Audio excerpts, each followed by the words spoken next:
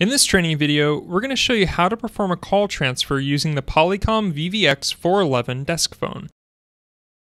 There are two ways to transfer a call using the Polycom desk phone: blind mode and consultative mode. When a phone is in blind transfer mode, the call transfer happens as soon as you initiate the transfer. The other party will be automatically placed on hold during this process. While on a call, press the transfer button, dial the extension or the phone number of the person you're transferring the call to, then press send, which will immediately transfer the call. When a phone is in consultative transfer mode, the call transfer is only completed after you announce the call to the person you are transferring the call to. While on a call, press the transfer button, then press More.